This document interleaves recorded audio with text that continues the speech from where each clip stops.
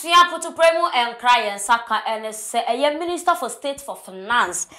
Charles Edubuahin, your Vice President Dr. Baumia, that say Yanji a yen a konya position and free nin some woman ye education be and nam a year anas aram yaw anas ni video de beto one more. A chila sagalam say and somewhere cost wa Ghana your man penny and other danko kufuado pre so betu ye to a see free or mine. Wodi mu akotene panye na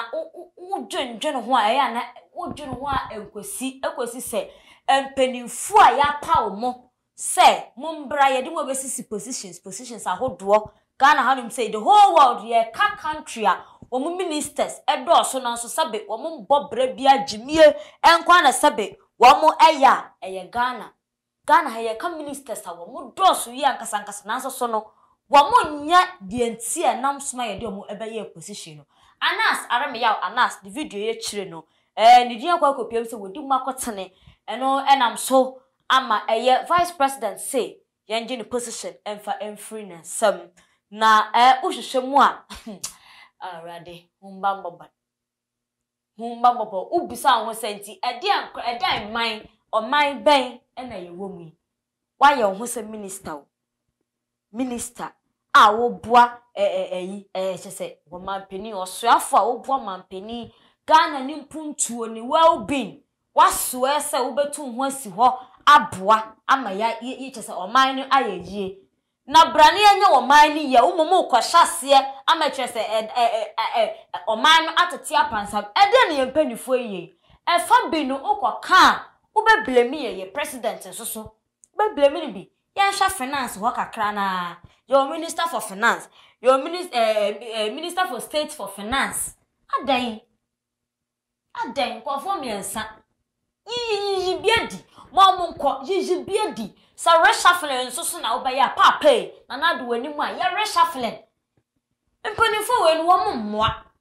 I have a friend be ye adwuma o Jubilee house ho a wo sese kana na do nko a enka ma na ye na emomu no Vimle de Burafu, sycophant, or more one and channel or woman, and woman one, ebony a dubois in Nasamia Batoje. Ebony a dubois in Nasamia Babatoje, a cananado qua, and Kagani betmading, after to my pa efra. Now so some woman more chan who is Shiano, woman or mum one into the name. It is not the first time and call for casse or more one and channel the shoe, on Sakasaquamo, me free ya me take politics as here. Mi kakra woma ka Vimle this article found where your kind was last year na Ghana face challenges be and wo mo kan nti ye besre na wa panimu aye tu say bra be minister for finance galamsey fan ho be obi de ba na ya no twapia na ye ka nyantechi de ba ye asam ba na yan kan ye de anfa nkyere no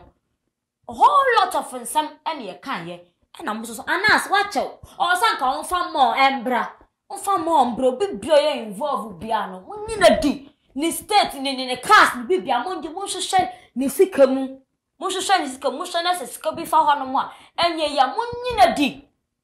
adan sam hu no so kra na mpanimfo ya pa mo yenya mo gidi yenya mo gidi apa mo sam bedi djuma no na chese enyoma ho nsam fata Anna no be back could be a jumpsuit and oh God of sympathy. Ujun one won't tear see. Ujun one won't tear see. Same said, oh, can't you before and I would can't. One say, yeah, no one no aka could tear penny. What a sense, your papa and that way. Ghana hasha one sat a wow crow and took us a point of a punu or more was shy and more mind Ghana. No, you want money nerdy. You want money nerdy, Mamma cock. Are they? I mean, fa we ntwem ebusia Davido wani Chioma nyakopon ya dom omatumi aka wo ho abomu se oyere ani wokunu asemi eba ye na ye huhu mi kra mi hu no social media so no man shada nye ni because dia ACH na awale dia na kire se nyakopon aye bi because wo ba free mu saa na enye easy so be get over it saa simple ne saa what ya say some maka video be eba montia unum say guys de wo mo pretty that our wife will be getting married very soon near the Adeba Mountain. So emu and an ebano de etumi eko free muno. Inti no eba mountain picture bi ba mountain na say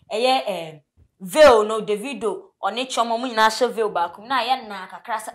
could it be say a music video be and omo de aba mountain so anasa say but upon him for a report ababa mountain Chioma wo mo ka kire omo say one stay away from social media so for be na din kan be kan yourself for them to get over this issue no so one stay off social media because offer her and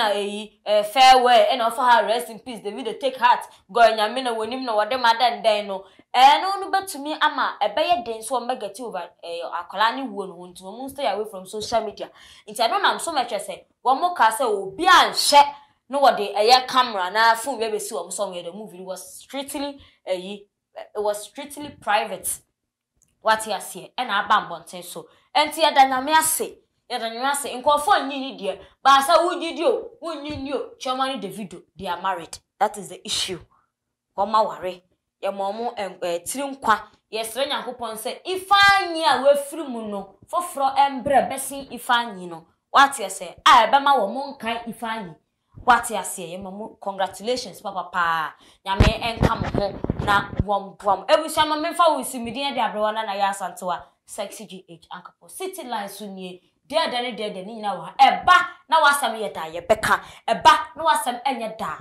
ye be yaw ware ase ma memfa wo isi makra